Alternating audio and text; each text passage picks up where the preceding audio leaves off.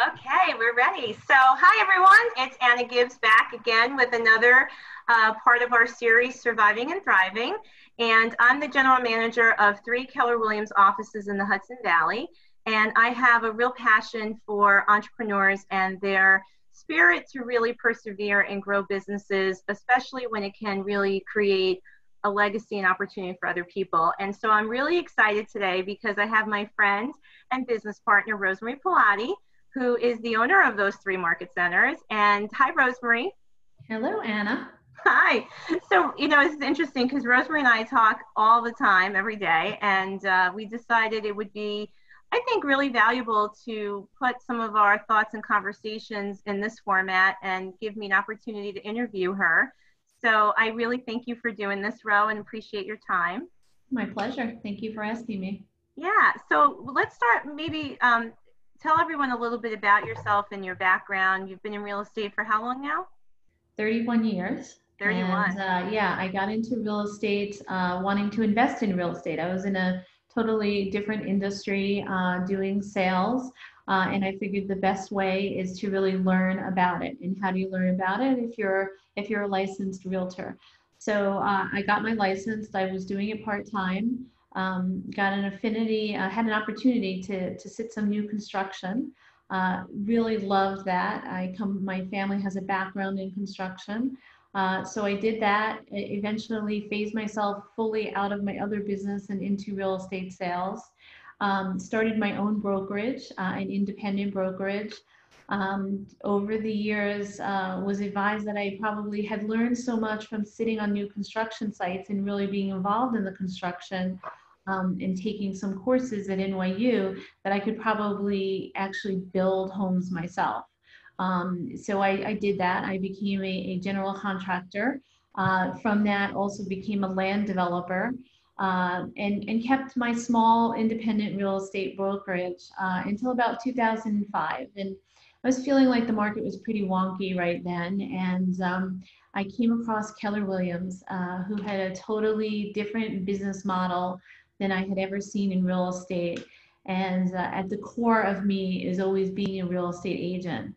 And when I saw their model, I just said, there is no better model out there for an agent. And it was not in our area. And I turned to my business partner at Keller Williams Hudson Valley, Karen Sacconi. I said to her, if we don't do this now, somebody else is going to do, and it's going to be really big. And so we started our first Keller Williams in 2006.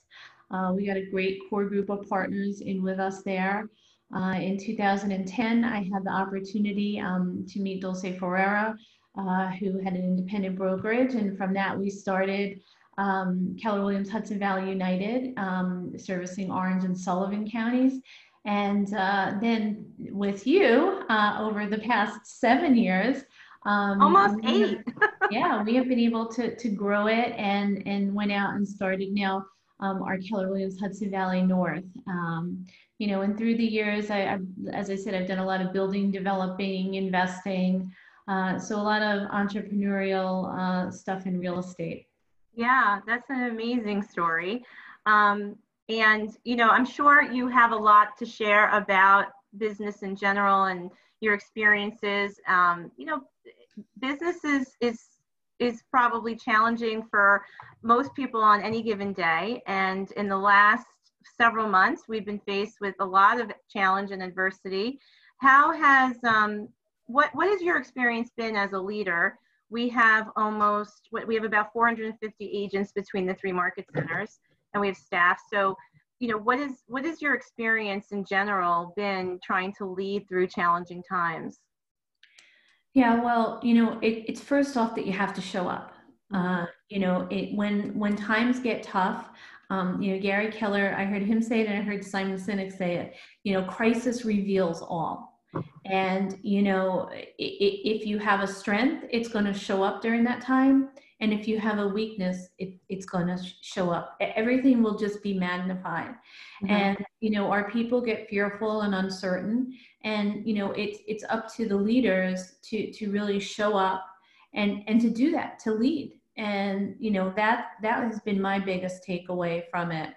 And in order to do that, as a leader, you have to have people that you're associated with that can show you the way too. And, during this time, it's really been a lot of finding people who can pour into me so I can in turn pour into my people. Yeah. So who are you following right now when you say that, people are pouring into you? Are you reading different things, listening to podcasts? Who are some people that have influenced and supported your leadership journey? Yeah, well, definitely John Maxwell. From the beginning, John had a series, Crisis Through Leadership. Gary Keller is an amazing person to be in business with as a leader. He has really, paved a great path for us. I'm fortunate I have great coaches like Terry Foster Nolan through MAPS, Rich Levin, an outside coach. I listen to a lot of podcasts from Simon Sinek. It's a plethora. Kevin Hall, I have the honor of being in his Genshai Global Greats now with you, and he's been a phenomenal resource for pouring in. Yeah. So in your opinion or in experience, what really makes up a good leader? I'm going a little off script. I gave Rosemary some questions, but you never know how this conversation goes. She knows me by now. So what do you think, when you hear the term leader and leadership, what really, in your opinion, has to be a part of that? I think for times like now, you have to be resilient. I think that is the time you have to have faith. First off, you have to have faith in your own vision. You have to have faith in your ability to move forward every day.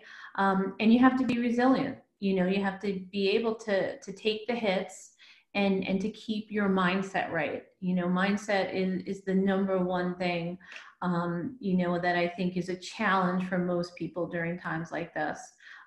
So to be a great leader, you have to have a great mindset. Yeah. And I think what you said about, you mentioned vision, you have to have a vision. I mean, you have to have, you have to know where you're going and where you're leading anyone, right? And the Mm-hmm. company in general. So when you sit and create vision, what comes into mind for you when you're thinking about where the company is going? What's important for you to have in that vision? I think it's the people and the needs of the people. That's always first in the vision. Where can we help our people get to? Where can we help our people think bigger?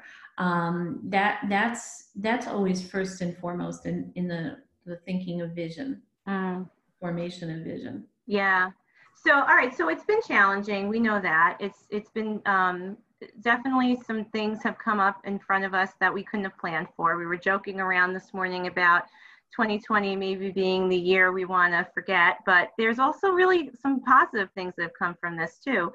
So in your experience as a leader, what are some positive things that have come out of this for you in business and maybe even personally from this COVID-19 and other challenges that have shown up recently? Well, personally, I've cooked more than I have in the last 30 years, so my family's pretty happy about that. Me too. It's crazy to think that. Yeah, me too. Yeah, and I think overall, it is that whole growth. The growth, my personal growth and mindset, has expanded so much through this time. And I think we've also helped our team and the people that we work with expand their mindset and their growth. And I think many of them will tell you that this time has just been a really expansive period for a lot of people. So I think that's it. And I learned how to make hand sanitizer and wipes and Always resilient. Do you think you've had more time to think and plan during these last several months? Are you more reflective? I don't think I've had more time to think and plan for long term that much. We have changed a lot of things that we're doing in our business. We found that we've had to be very fluid. Most of them are more short term or things that we can do in the next 3 to 6 months. And it's just because there's been so much time and energy taken on the today. you know, much more so than normal. Yeah. And we really don't, you know, we have less sight of what it's going to look like in 3 or 6 months. Yeah. What would your best advice be right now to anyone watching or listening to us that is in business, whether they're in real estate or not, that you could say about leadership and leading through adversity specifically? Well, I will tell you that I think that every day, the most important thing is to focus on the outcome of what you want that day and just keep moving towards it. Okay, because it's a chunk down time right now. You know, we have to take the little steps as opposed to maybe the leaps that we take when times are different. And it is the person, you know, I heard Gary Keller say this, it is the person who has the foresight who has the advantage. So, you know, we do have to try to think out and see, you know, think about what are the opportunities that are going to come out of this. You know, and it really is staying focused because when people allow the uncertainty of what's going on and where things may be going, and let that creep into becoming a fear inside of them, that's really a death knell to business because that's what paralyzes businesses. And, you know, lastly, I'll just say, you know, failure isn't fatal and success isn't final. Love So, that. you know, you have to just keep being resilient through these times. So what does success mean to you? How would you define that for you? For me right now, and I think success looks different to you at different points in your life. It's at the end of the day, if I feel that I have impacted someone's life in a positive way, that maybe they wouldn't have had if they hadn't been with me, then I feel like my day is successful. And you know, that's really what it's about right now. It's about people. And I think right now is when you think about what are opportunities for business right now, it really is finding and aligning with great people. You know, people are in times of change, job changes, life changes, and I think there's a lot of talent and a lot of opportunity right now to find that talent and align with it. Yeah. I mean, we're looking for talent. We're looking to expand with leadership. So, you know, Yes, if there's that is anybody out there who is looking for an opportunity, we're looking for you. yes. Quick commercial break. We are looking for talent. So, Ro, what, in your opinion, would be a business owner's greatest opportunity today with what's going on in our country and the economy? What would you say to really inspire someone to take action? I think it comes back to the talent piece. It really is go out there and find great people because you know Gary Keller says if there's something missing in your business, it usually always comes back to you're missing that one relationship. So you know, if you want to build your business more successfully, you just have to have more people there to work with you on the team to help you get there. Yeah. And I think there's a lot of opportunity with that right now. Yeah, so I've come to know you well over the years. There are two words that you use a lot that I know are very important to you, and I would love for you to talk about why it's significant. I know she's like, you didn't ask me this question. What words? What are the words? I use a lot of words. Opportunity, and people. And, you know, I know that you have a deep love for our agents, our people, and our organization, and always looking to grow with, as you say, the right people and the talent that's out there. And I know it's because you love to give opportunity. Why is that so important to you? You know, I think that what opportunity speaks to me because opportunity is growth. And if you're not growing, you're dying. So I think that all people's success also comes through growth and the fulfillment that gives you. So that's what opportunity means to me. It's really helping someone to find that path that will grow them, will grow their life bigger, will grow their family bigger, will grow their relationships bigger. So that's what opportunity is for me. Yeah. Have you always been a growth-minded person? Yes. Yeah. Yeah. So can I take you back to when you talked about your background and starting your business? Do you want to talk anything about women in business, and do you find it to be challenging? Is it an opportunity? I'm sure it changes depending on who's in front of you, right? Yeah. Yeah. And, so I've always been the type to never consider myself less than anyone else, to never consider myself a minority. I've always gone into it with the mindset that I should be treated equally. Mm-hmm. And I had enough self-confidence about myself to do that. And I'm not going to say it's always been easy, but I think the minute that we fall victim to allowing ourselves that space to be less than we really are, that creates a troublesome time for us, okay, and it allows us to fall into that victim mode. As a woman in the building business, that is a business that is 95% white male. And, I would say, there were a handful of times that I had confrontation, but again, I just went into it, thinking that I'm not going to be different. And I will tell you, I've also made a concerted effort to not segregate myself. Okay. Mm-hmm. I am a person who refused to join the Women Council of Realtors, the Women in Building Council of the National Association of Home Builders. No, I'm in the National Association of Home Builders. Why should I segregate myself? Now, listen, some people agree with that. Some people don't. For me, it's served me well, Right. To just be part of the bigger group, and to not say I'm special because I'm a woman and I have that minority status. That's just my mindset. So Yeah. So yeah, no, I can understand that, as another woman in business, it's interesting when your thoughts are met with a challenge from the environment, right? Because we come into things saying, well, we're just as capable and smart and looking for opportunity and resources as anyone else. And until someone tries to tell you that it should be different. And so I respect that.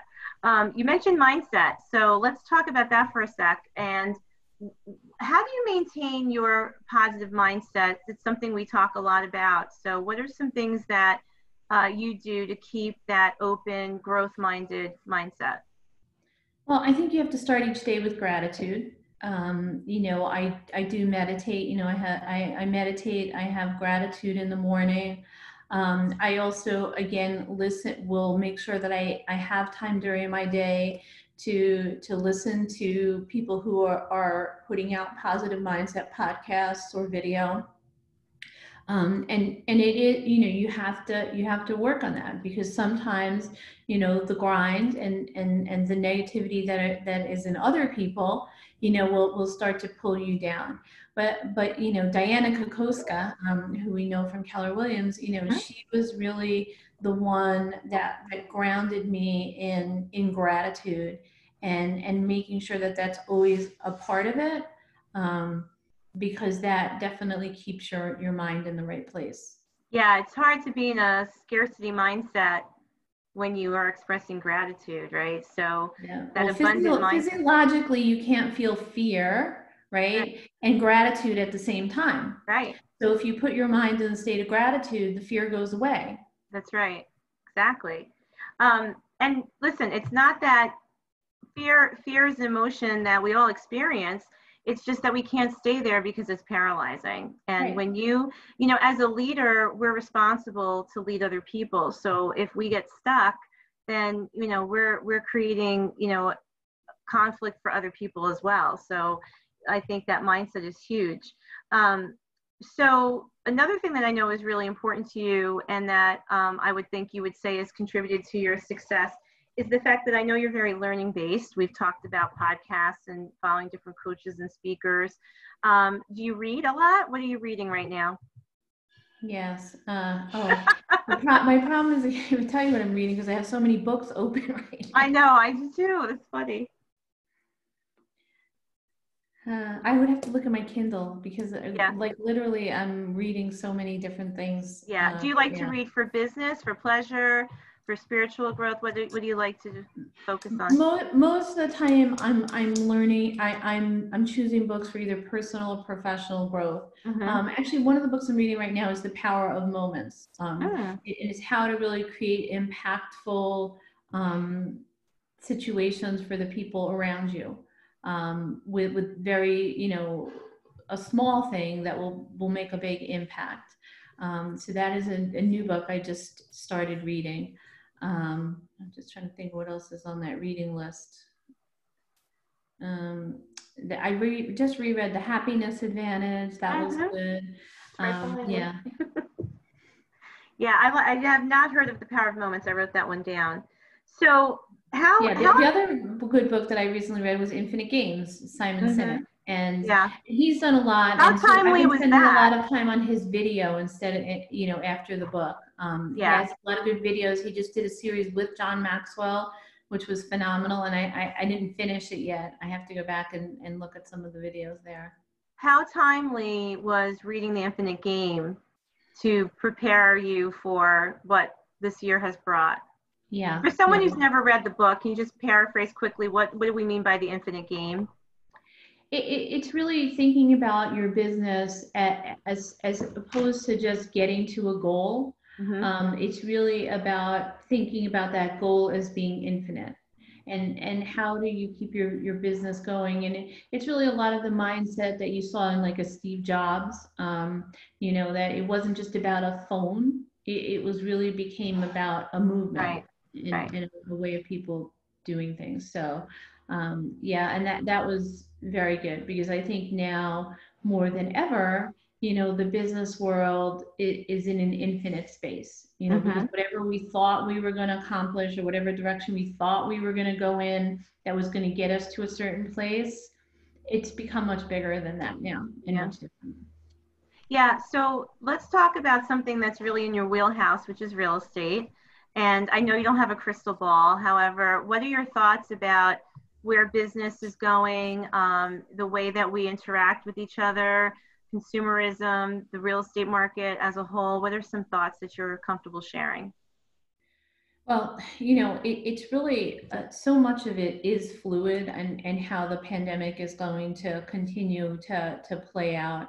If there is no vaccine for a prolonged period of time of another year or something,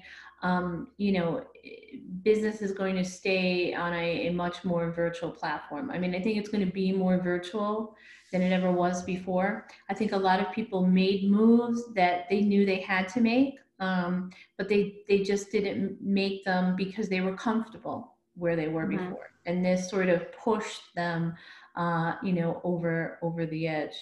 Um, and I think overall the economy is going to depend on how many jobs actually come back. And I don't think anybody has the crystal ball to see that yet. And how the jobs return, if it comes back and it's a 6% unemployment, is going to be a lot different than if it stays up at about 10 or 11%. Right. And that will impact the real estate market. And but I do see a trend now. People are going to, it's going to continue, I think, where a lot of people are going to continue to telecommute and work from home. People have become much more focused on a better quality of life. Mm-hmm. I think the small house movements, it's going to become more of a big house movement again. Mm-hmm. Where people want a bigger house where they can have an office, they can spread out. Enjoy maybe the outdoors. Yes, Yeah. exactly. Mm-hmm. Exactly. So, I mean, we see that already. We see the number of pools going in. My landscaper told me yesterday he can't Really? get to my house. He's got so many pools to do. So, Wow. yeah. So I think people are going to be more into their homes and that type of thing. So I think we're going to see a bigger house footprint than Yeah. we've seen. So how do you think that is going to create opportunity? So the 3 market centers that you own, we should tell everyone where they are. So I'll let you do that. Yeah, so we are across the Hudson Valley, on the west side of the Hudson River, from Rockland County on the New Jersey border, up through Orange and Sullivan County and into Ulster, Columbia and Greene. So we're all the way up the Hudson River on the west side, and our real estate market right now is booming, Mm-hmm. and because it's a suburb community of New York City. And Mm-hmm. so now a lot of people are wanting to get out of the city. They've been closed in those apartments for 3 months. And so they want to get out to the country. And so our market is booming. Yeah. So I think we're going to see a lot of opportunity for our agents. And so if you had a realtor from our area in front of you right now looking for some business guidance or advice, what would you tell them to focus on right now? I would absolutely focus on listings and finding listings, because the inventory is so short right now, that those who have the listings, list to last in this business. It's never changed in 30 years that I've been in the business, and I don't expect it to. And so, and I think you just have to be really great now with technology. Mm-hmm. You need to be learning and growing in the technology space, and how you're connecting with people on social media. Yeah. Yeah, for sure. I mean, I call this video series Surviving and Thriving because I think that is the mindset when you are a small business owner, right? So first you learn how to survive, and then you need to create intention around thriving. And I know certainly some businesses have had to pivot and make changes because of what we saw as a result of the COVID-19 pandemic. We were no different, and it's really about having that resilient, gritty approach to wanting to continue to thrive. And so I know there are probably some people listening to this who, in our company or not, who may be a little overwhelmed right now. I've been using this term like everyone's skin's a little thin, and maybe is trying to figure out how to navigate all this. So what advice do you have for them as far as just surviving and thriving in their business, or just being able to meet the challenges that life will always throw us? What advice do you have for someone who may be having a hard time with that? Yeah, well, again, you have to have grit and resiliency. You have to be able to get knocked down and get back up. And like I said, failure isn't fatal and success isn't final. So some of our biggest successes come out of our biggest failures. And I think that, it's in the survival mode. Like I said, every day you have to just get up and just move towards and do the activities that you need to do to get business. So if you're in Mm-hmm. the real estate business, you have to just get up and somehow lead generate every day. And there's a million different ways to do it, but you have to do it, okay? Because that's going to bring you business, whether it's going to be today or tomorrow. So that really doesn't change. And you have to keep your eyes open for opportunities, and you have to start thinking out of the box as to what those opportunities may be. We were talking in our market centers. We have very large training rooms. We just last year moved into a very big space in our new city office, Yeah. with a training room that holds 75 people. It doesn't look like anytime soon we're going to use that training room for training. Mm-hmm. So we started thinking, well, what do our agents need to do right now to get their business? Well, they need to create videos and podcasts, right? They need to be in the virtual space. So we are looking at converting at least a section of our physical space into a studio, Mm-hmm. where we can offer our agents the equipment to come in and make their videos and do their podcasts. Yeah. So, it's 6 months ago, I would have never told you I would turn my training room into that. No. And so it's innovative and it's meeting the needs of what we see right now. And I think that's probably, I had a conversation earlier today with someone who's growing their business, and they asked me why so many people don't succeed in this business, or it appears to be that so many people don't succeed. And I think it's the same reasons why people don't succeed in business in general. If you're not prepared and you're not planning for the future, that it also includes contingencies.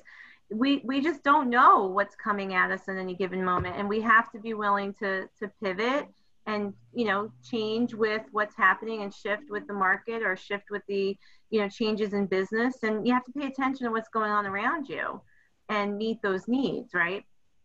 Yeah. Yeah. I mean, the most successful people are those who are willing to do what others won't, Mm-hmm. and that's that grit, it's just staying in it and doing it and thinking out of the box. A lot of what we're thinking right now is not the way our company looked 10 years ago. It's not the way our company looked 5 years ago.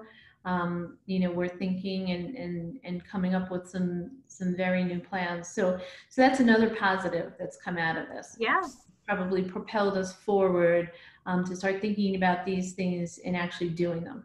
Yeah.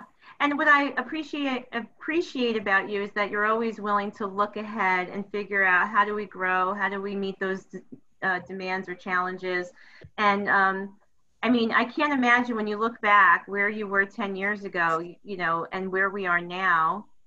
What do you think about when you do that, when you play that thought back and fast forward to today? I have a tendency not to look backwards too much. Okay. I think that's a grounding effect too. I like to keep my feet on the ground. I like to look more forward. Mm-hmm.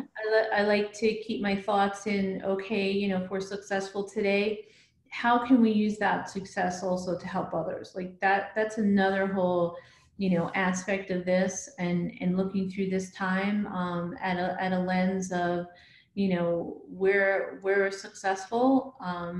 How do we use that success to impact the lives of others? And we continue to do that. We continue to expand what we're doing within the communities.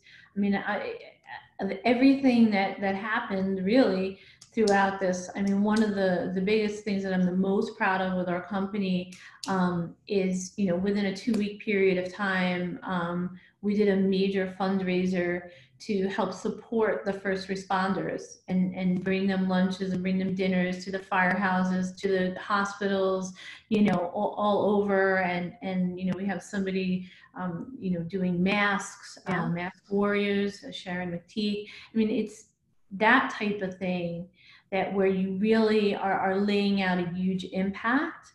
That's something tremendous that's come out of this.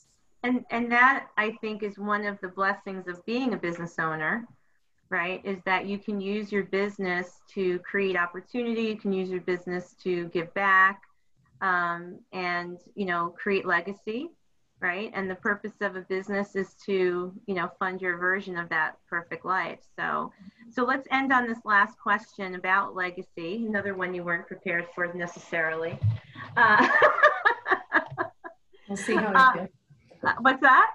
We'll see how I do. Well, you're going to do beautifully. So what does legacy mean to you?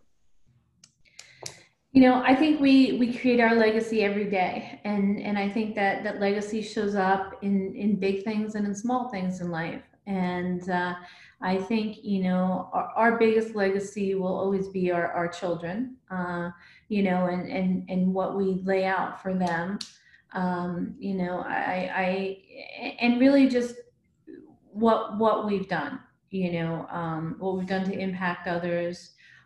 So I sort of stopped, my coach and I went through this a lot over the past few years, because she's very big on legacy and introducing me to the concept. And I think it stopped, that also stopped becoming a finite thing that, is like you die and you leave a legacy. Right. It's like you're working every day, and every day have you created a legacy.